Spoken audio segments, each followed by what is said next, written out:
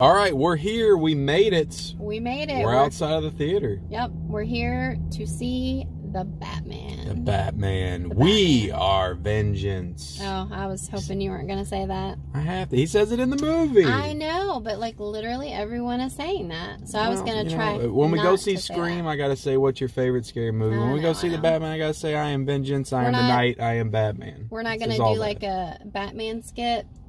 No, I don't have a Batman mask. Oh, okay. Well, I don't have a Batman mask, but I'm excited. I'm just excited that I don't have to miss out on this like world event movie because I've already missed out on one last year. I still haven't seen Spider-Man. Right. But I'm not missing Batman. Yeah. Batman is the superhero of my life. Probably the first superhero movie I ever saw was Batman 1989. So. Oh, all right. Didn't know that. I'm looking forward to this. I gotta say, I was a little hesitant to come see this. Not because, you know, I didn't care about it, but the runtime. I just get really turned off by those super long movies. It's hard for me to... Well, I'm not going to lie, I do too. Unless I'm at home and I know I can break it up or something. So, we found a time that worked. We're going to be rushing to get back to get our kids for sure, but we're here, and here's hoping it's good. Yeah, I'm just hoping so. I'm gonna keep my my expectations are high, but I'm trying not to keep them so high that I'm like, if it's not a masterpiece, all time great, I'm gonna be disappointed. Yeah, I'm just hoping for a good Batman movie. So, heard good things. I'm excited. Let's get in there, see what it's all about. All right, so we didn't just get out of the Batman. We're in the school parking lot, getting ready to pick up our son. We've had a good 30 plus minutes to process what we just endured for three very long hours. 3 hours. Yeah, I did feel like the car ride helped put a few things in perspective for me. Okay. You want to go first? I don't know how to feel about this movie. I'm still. It's a whole lot of movie. Yeah, it's a lot of movie. So, it's a lot to process. So let it be known that this is, you know, still first. Yeah. Very fresh, like, you know, reaction here. There's a lot here, and there's just so many interpretations of like Batman and what a Batman movie is supposed to be. I grew up with the Tim Burton Batmans. I like the Dark Knight movies. This, I don't know. This didn't feel like what I thought a Batman movie should feel like. Yeah, and that's not a bad thing. If you're looking for an emo Batman, this is definitely your Batman. I'm telling you, it's very dark and it is very grim, and there are almost zero moments of any kind of levity. It just extremely dark the entire time. Yeah. Which people have been clamoring for a very long time. They want the dark Batman. There is no fun to be had in this movie. No fun. Absolutely. Well, if you like seeing Batman beat the shit out of people, if you think that's fun, which I do. I don't mean that kind of fun. Yeah. There's just no, you know, like in some movies you get that little comedic break or. Yeah. Well, you're thinking, you know, the Marvel movies usually do that, but even with DC Suicide Squad just had full on comedy. So. Yeah. There's not. Do not expect any moments of happiness in this movie. There is none. Absolutely none. If you want to walk out feeling very doom and gloom. Yeah, and that's, you know, that their Nirvana song was the cherry on top. Well, I don't know how it goes, but it was in the trailer when they first came out.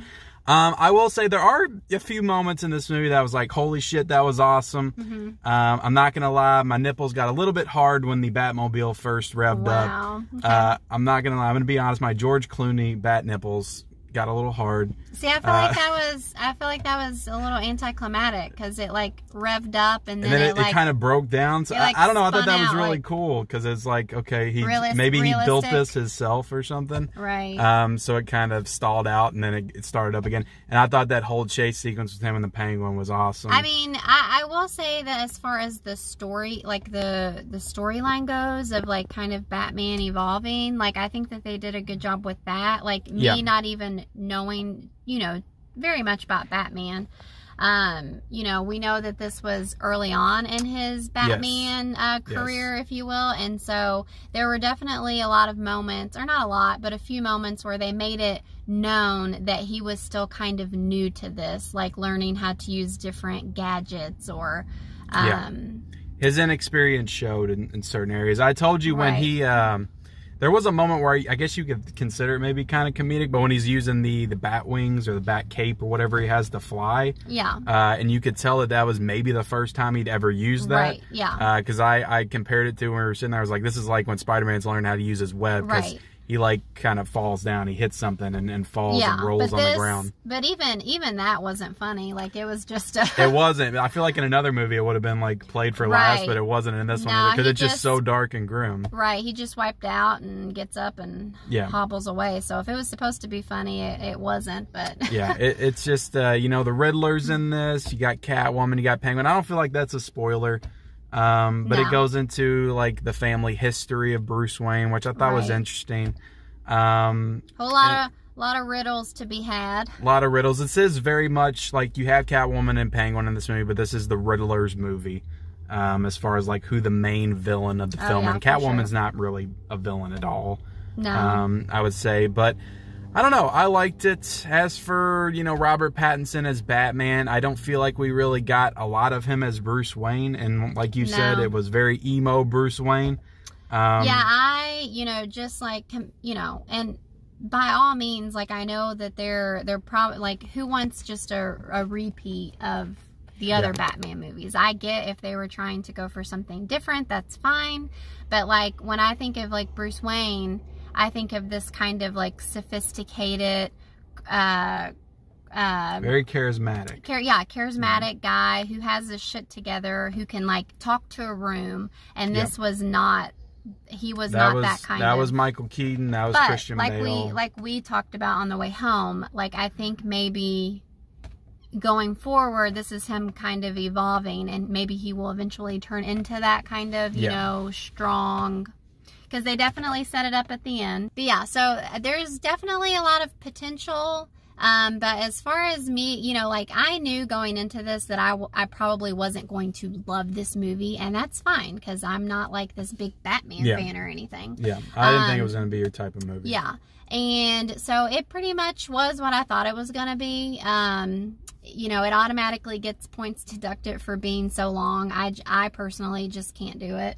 It's really hard for me to do that. I hate to say it. There's some people that are like, yeah, I think it needs to be. I don't think it needed to be 3 hours. Yeah. There's stuff you could have easily cut out of this movie. Right. I'm not going to say what I think or, you know, don't think needs to be added in or kept in this movie or needs to be taken away. Yeah. It's not really for me to say. Yeah. I feel like they could have cut at least a half hour off this movie. Yeah. It really didn't. And to be honest, you felt the length. I felt the length. I heard people say that they didn't feel the length. Right. All I could think of was people who have said they've already seen this movie multiple times, and I thought, holy shit. I can't imagine. Like, wow, this is similar. Like, this movie's, like I said, very dark. It's similar to the way I felt when I walked out of the Joker. Like, I couldn't imagine going back and watching the Joker again. Yeah. Like, that movie had to sit with me a little bit, but yeah, there's no way, there's no reason this movie should have been 3 hours long. But so, like, what are your final thoughts? Like, I still got a lot to process here. I feel like my rating could change. As of right now, this is a very good movie. I'll say it's a very good movie. I can totally see why people would say this is their favorite Batman. This is their favorite portrayal of Batman. Like, I get it if people say that. For me, it's not my favorite Batman movie. It's not my favorite Batman. Yeah. But I can see why people would say that. I think, like I said, it's a very good movie. Right now, I'll give it I'm feeling a 4 out of a 5. Like I said, it's a good movie. There's some really great moments in this film. And it is, if you've been wanting to see Batman do detective work your whole life, he detects the hell out of everything in this movie. He is the world's greatest detective. I really liked how his relationship with Jim Gordon in this movie, because I don't feel like they go into that a whole lot in any of the other movies other than them meeting on the rooftop, but they're kind of working together. Kind of like almost like a buddy cop situation. But yeah, I really liked it. Yeah. I really liked it. I don't know if I love it. Maybe it'll grow on me. Maybe it'll go down next time I watch it. I don't know. But that's my final thoughts right now. Yeah, I mean, I hate to agree with you and just say what you said. But I think a 4 out of 5 is fair. you know, it is a good movie. Like, I can't say that it's trash or anything. Very well made. I mean, yeah, Matt Reeves did an excellent job with this movie. Right. So, you know, I think a 4 out of 5 is fair. I would agree. It's a film lover's dream. It's just you know, definitely not. It's still not for me though. So if I rated it based on, you know, like my personal, give it your personal score. What would you give it? You don't want to give it a 4. I don't know. I mean, probably a 3 out of 5, maybe a 3.5 out of 5. It was a lot of movie for me. So it's a whole lot of movie. Yeah. It's a whole lot of depressing, grim, dark. Yeah, and I'm just not. Deeply disturbing in some sequences. Paul Dano as a Riddler, I will say, I didn't like him as much as I was hoping to. There were some moments where he's doing the little cell phone Instagram lives, and I thought he was a little bit over dramatic, just a little bit. Yeah. For my personal taste, but at the end of the day, it was good. I like Colin Farrell as Penguin. I could definitely see some potential there if they want to bring him back. Yeah, I mean, you know, the way that they left him, it. So. I thought he was really good. Zoe Kravitz, Catwoman, was really good. And yeah.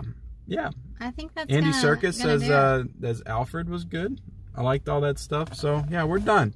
We're done talking about the Batman for now. I'm more out just thinking about it. Whew. Yeah, we're done talking about the Batman. If we have any other thoughts, you know, we'll get back to you in a few months. Maybe I'll get my thoughts when the 4K comes out and I rewatch it. But I appreciate you guys watching. Like, comment, subscribe if you haven't already. And we'll see y'all later. And bye-bye.